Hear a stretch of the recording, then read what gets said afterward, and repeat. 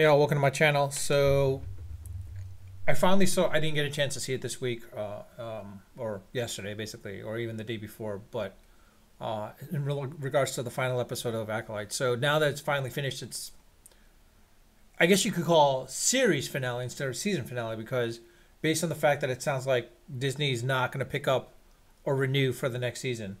Uh, it's a case where I can say in one of my earlier videos that it had potential. Put it this way, this definitely had some potential. It's just more so that they broke away from some of the canon aspect of things, and they were trying to bring in some aspects of the canon from the books and such.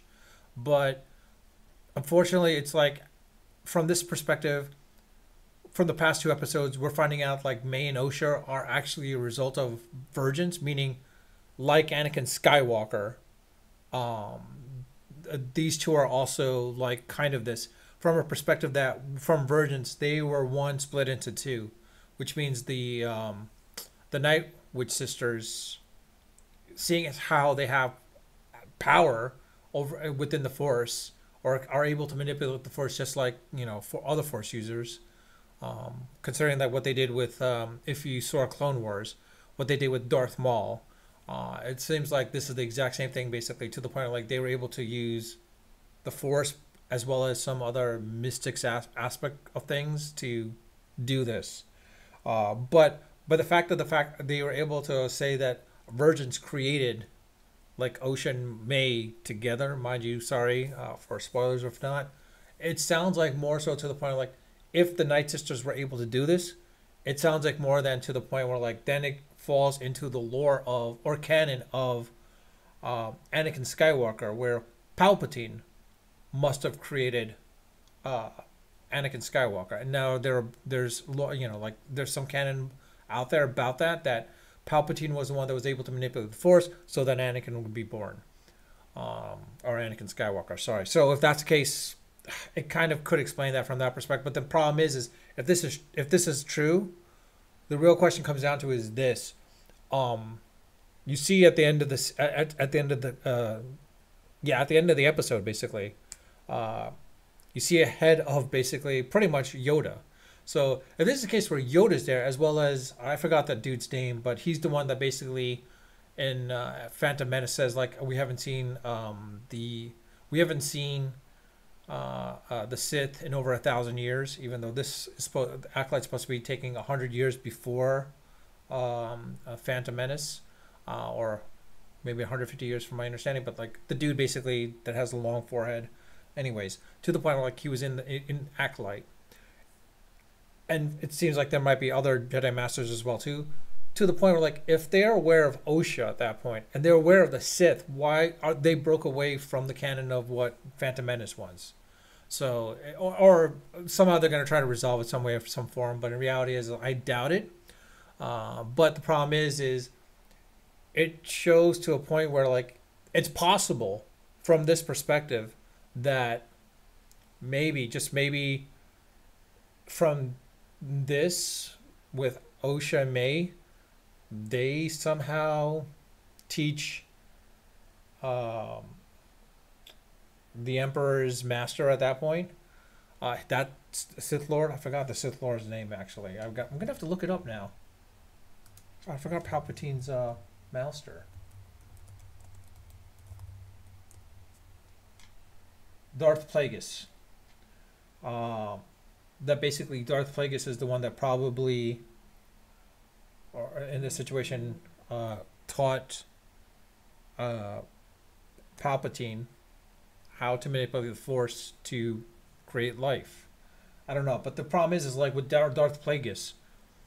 Darth Plagueis is, from my understanding, dates back even further than the Acolyte.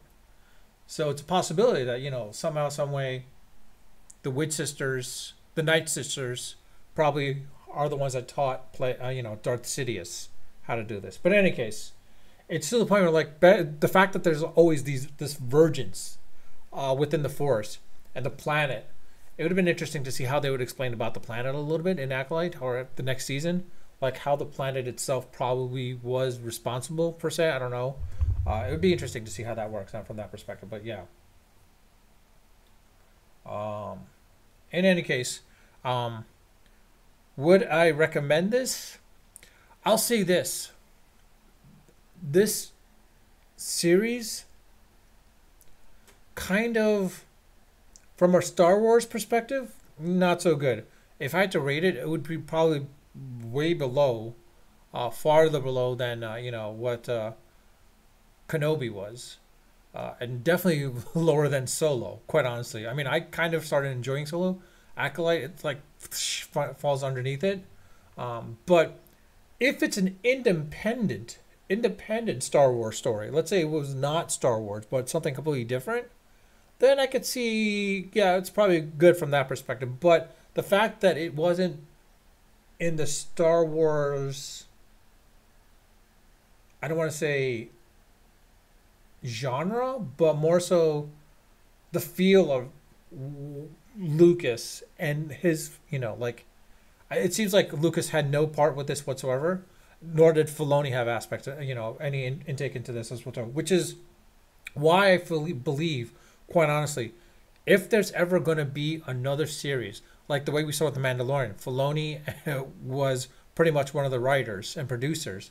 And that's why The Mandalorian for the first two seasons were good, because Filoni and John Favreau basically were having free will, reign to create it. And that's why The Mandalorian became so popular. But of course, Disney executives getting involved in it forced a lot of crap. That's why the Book of Boba Fett was horrible too, quite honestly. Actually, you know what? I'll say this, yeah. Acolyte is probably a little bit better than the Boba Fett, basically the Book of Boba Fett. At least it's a little bit better than that from that perspective. But outside of that, I hate to say this, but like, it's more so to the point, like, I think, like the way Kevin Feige was for Marvel, for Disney, for Star Wars, being the fact that Lucas is probably too old and he doesn't want to be too involved in it. I think Filoni should be heading up the Star Wars franchise itself, basically, because let's be honest, this is the man that like gave us Clone Wars, um, and Rebels, as well as Mandalorian. So Rebels was pretty good. So honestly, I think it's more of a case where like this is a situation where I think Filoni needs to be, Disney needs to give him complete control of basically the Star Wars franchise and let him develop the series and movies from there, from that point on. Because let's be honest, Return of the Last Jedi, Rise of Skywalker, and oh, I forgot the first one, with when they introduced Finn. Um, Damn it, man, my mind is really Star Wars.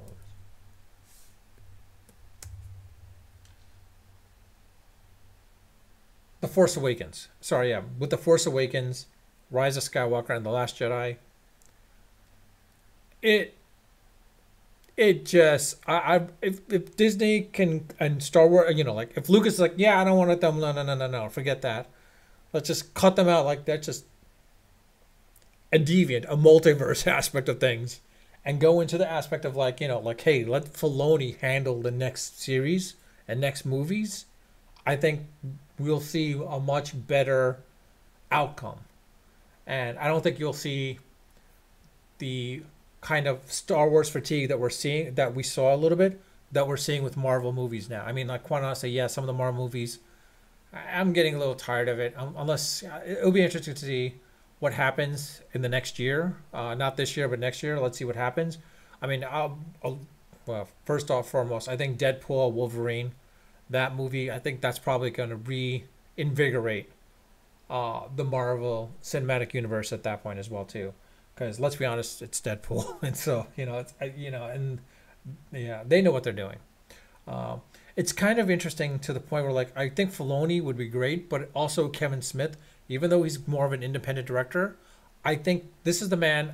I'm really surprised that Kevin Smith is not one of those people that can is never called upon when it comes to writing and directing a superhero movie or Star Wars. It'd be great if he could actually, to be honest, I would love to see Kevin Smith, Disney calling up to Kevin Smith like, hey, look, we want you to create a Star Wars series, like reword, like not like Acolyte, but like in your realm of what you think it would be, whether it be animated or non. It would be interesting to see how that works out and like let him have the feel, because like he is one of those guys that does have the feel of Star Wars, and he knows George Lucas well enough. He's absorbed a lot of his movies and a lot of his persona per se, like Filoni has, that I think Kevin Smith and Filoni together could create a bigger franchise than the MCU, quite honestly. But I'll leave it at that. But again, like I said, with Acolyte, would I recommend it? If you're a Star Wars fan, not really. I would not bother to. But if you're not a Star Wars fan, then yeah, probably you could watch it a little bit. More so to the point where like it creates a sort of, I don't want to say explanation, but more so, well, quite honestly, this is the thing. Like the Senate showing the aspect of like, like, well, that one senator, I forgot his name now. Everything's like really weird in my mind right now. But this to the point where like the senator in Acolyte that was pretty much wanting to put the Jedi in check, calling them not a cult, not a religion, but more so about emotions and such. And it was one of those things where like, this is interesting. That's an interesting take. Just like the Night Witches, why are they considered evil and bad? I mean, just because they're Force users. Whereas the Jedi, how did they become all-encompassing and good? Because the fact that there's no emotion. Let's not forget, without emotion, you could still be bad or evil in a ways. From a perspective of like, you know what? Or you hide your emotions. Whereas instead of love, because like let's be honest, we've seen Luke use some of his emotion, a lot of his emotions.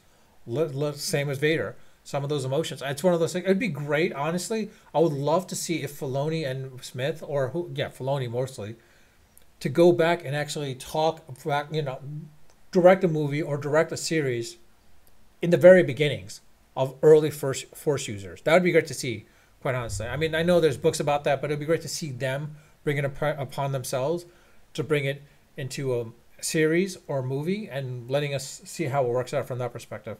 But with that, I'll just leave it at that. Let me know your thoughts with Acolyte at this point as well, too. Do you think it was worth a watch, or did you hate it? Did you despise it? Whatever it may be. I mean, I'm not going to say I despise it, but it still felt, at least it was a little bit better than the Book of Boba Fett. Let's be honest. It was definitely better than that, unless you think otherwise. Let me know your thoughts in the comment section. And again, I read my comments. I read all my comments. I do respond to them when they warrant a response.